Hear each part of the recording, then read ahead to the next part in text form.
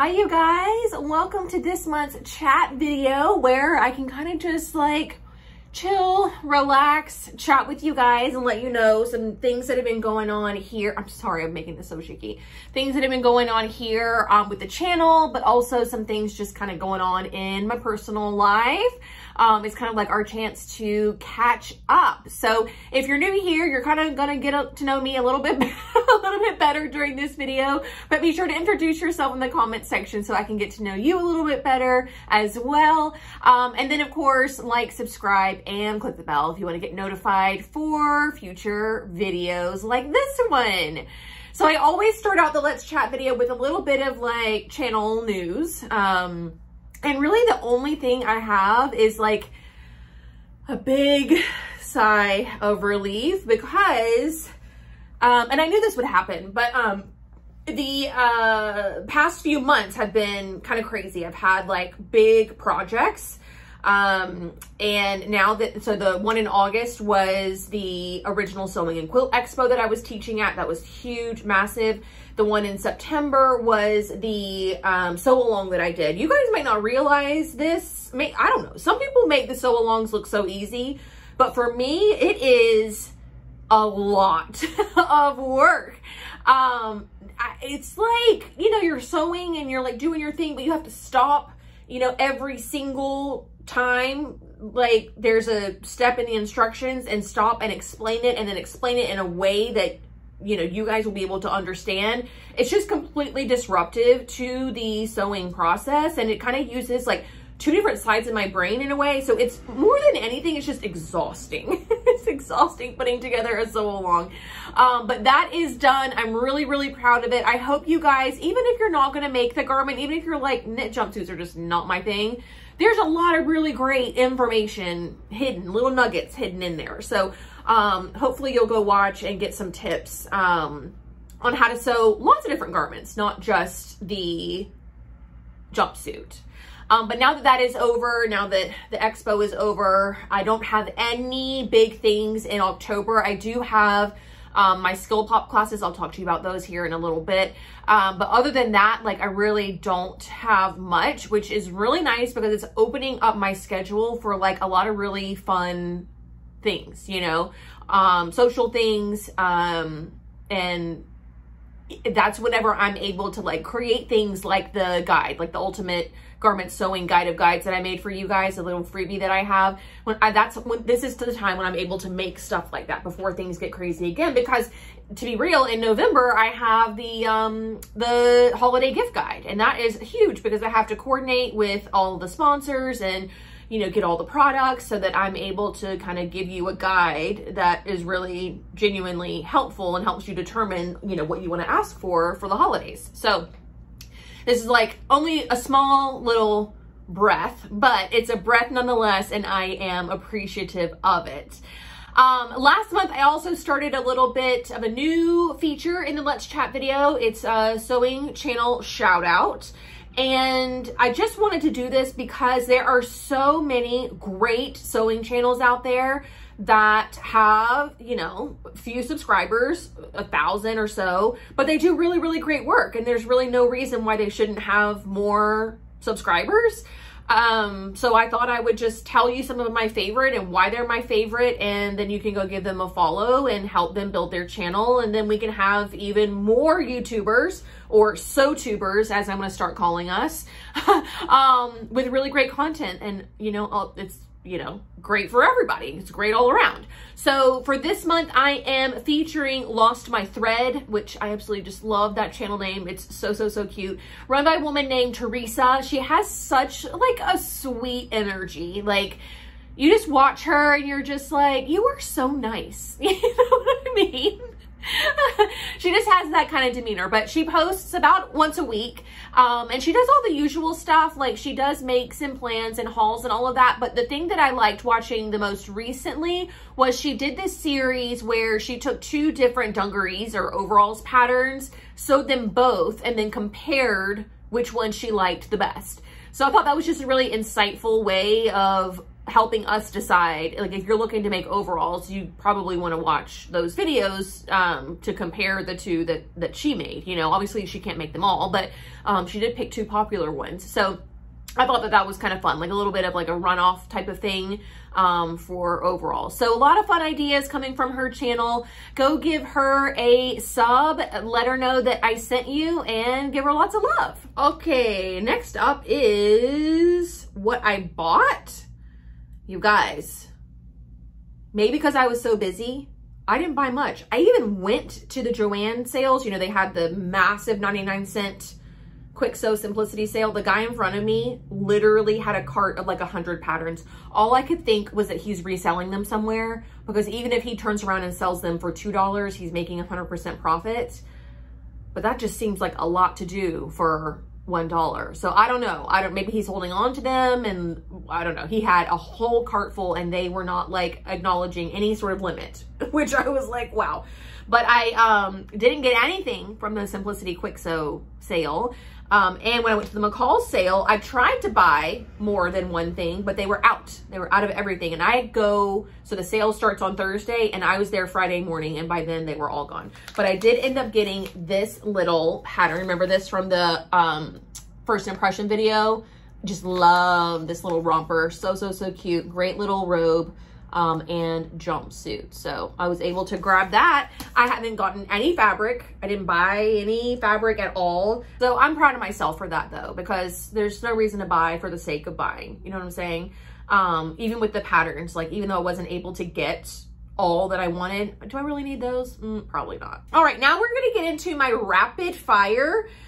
This is where I discuss what I'm watching, what I'm reading, my latest obsession, and something new I'm trying. I love it when you guys answer these questions in the comment section below too. It always just, I don't know, it feels more like a conversation, and I can get to know not only you guys better, but get to know like some cool things that are happening that, you know, maybe just aren't in my circle, that aren't popping up on my social media, that my friends aren't talking about. You guys have told me about great TV shows and books and products to try and all of that kind of stuff. So answer those 4 questions, or any of them, in the comments section. What you're watching, what you're reading, something new you're trying, and something that you're obsessed with lately.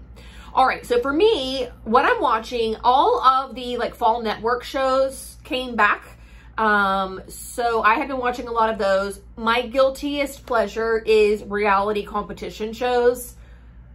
I say it's a guilty pleasure, but I'm not even that guilty. I don't feel that guilty about it. I feel no shame. I just love them so much. It's good, wholesome, fun content with a competition, which I am very competitive with myself and with others. Like, it's just very natural to me. I can't help it. So I get invested in the competitors, and I just love it. I will pretty much watch any competition show, like any of them, whether they're baking, whether it's like those ones where they have to do those like crazy obstacles, fine with me. My absolute all-time favorite one though is The Amazing Race. But right now we have Bachelor in Paradise, which is a competition. Thank you. It is. And Dancing with the Stars. So I'm watching those 2 right now. You know what? I know The Voice is on. I don't get into the singing competitions, and I don't really know why. Like, I used to be obsessed with American Idol. I watched X Factor a little bit. Yeah, I don't know. I don't know why I don't get into the competition, to the singing ones. I mean, I will watch them, but it's not like I'm super, super invested in them. So yeah, just a lot of the network type of stuff. I finished reading Malibu Rising by Taylor Jenkins Reid. I liked it. I liked how it wasn't necessarily like this big suspenseful thriller, but it definitely kept you engaged, and it definitely kept you wanting to read. And I think that that probably is one of the best things you can say about a book, right? Like the storyline, the character development, all of that was really, really, really nice all the way until the very end.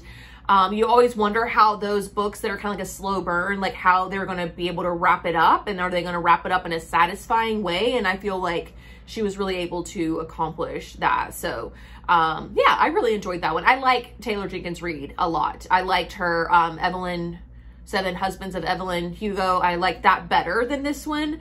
I know that she wrote Daisy and the Sticks, or Daisy and the Six, and Reese Witherspoon's company's making a movie out of it. So maybe I'll get to that one next. That one, I don't know if I'm really into the idea, the storyline of that one, but I do like to read the books before the movies come out.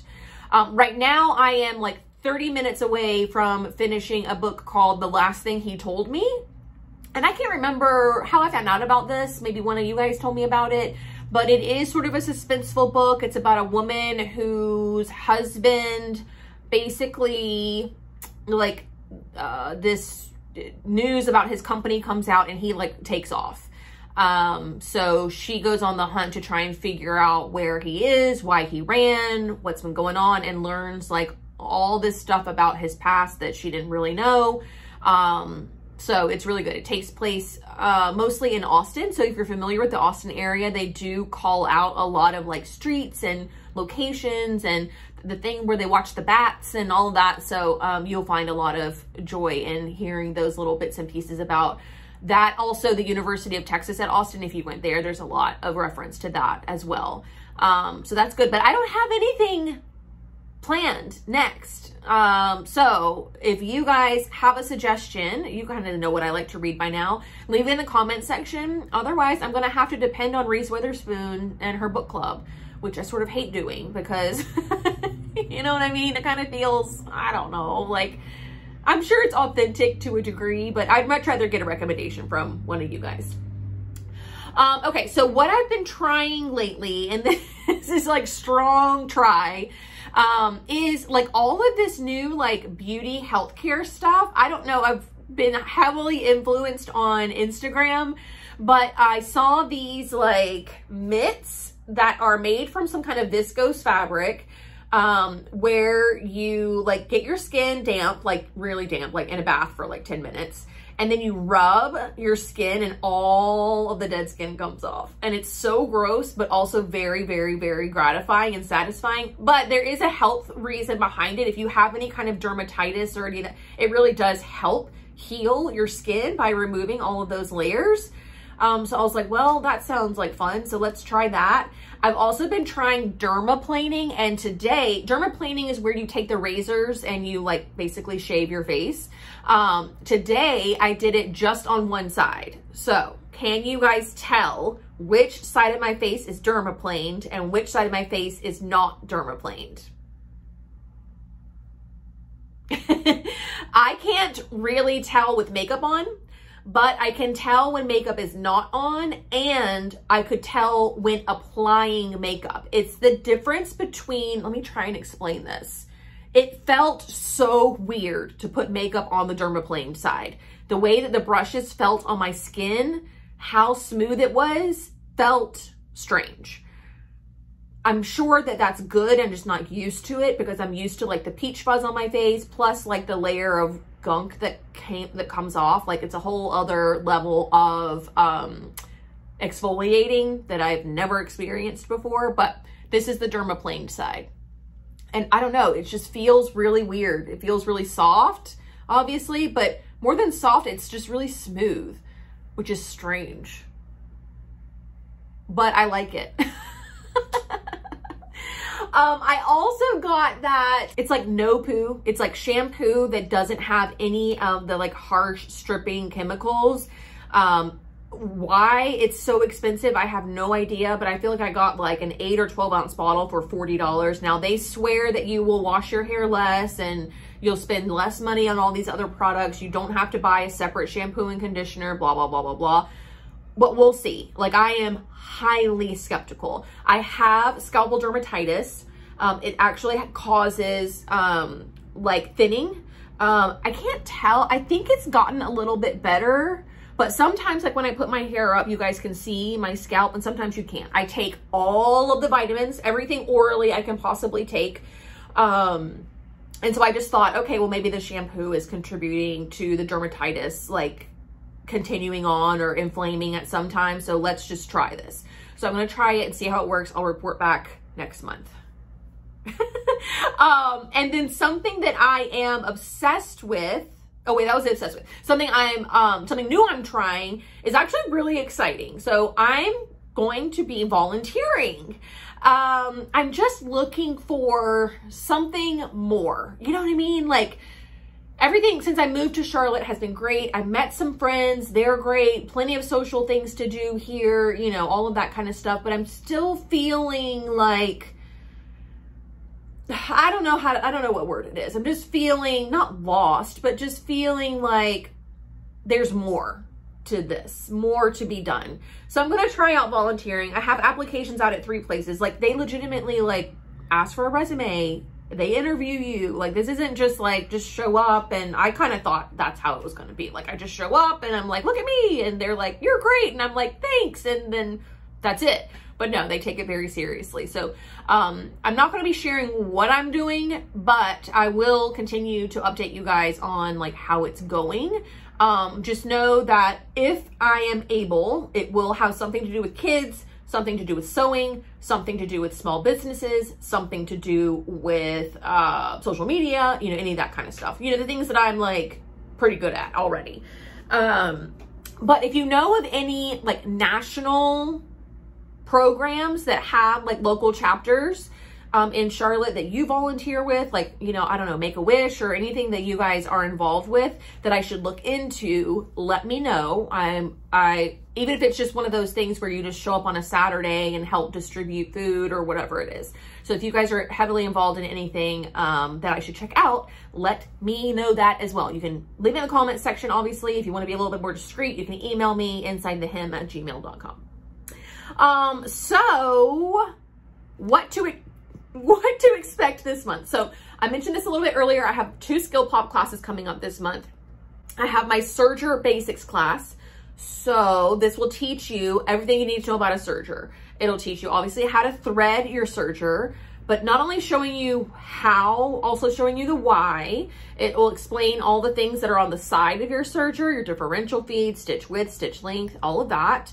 It will show you, will actually practice serging and balancing tension. So you will learn how to adjust the dials to get a good tension, what to look for when it's not right, what to look for when it is right, all of that kind of stuff. It's a really great class, very fun, very interactive.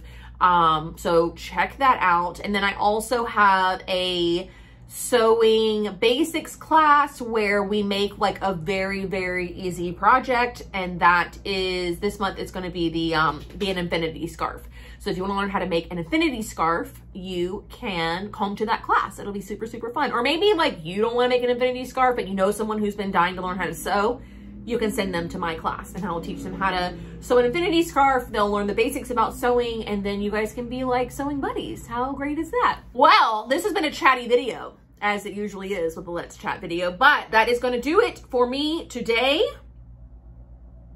Thank you so much for watching. I cannot wait to hear your quick fire answers. And I posted in this Inslate last month's Let's Chat video in case you want to get caught up on what was going on last month. So give that a click or check the description box. Lots of links in the description box, so you should probably check that out regardless. But that's going to do it for me today, y'all. Thank you so much for watching, and I will see you very soon. Bye!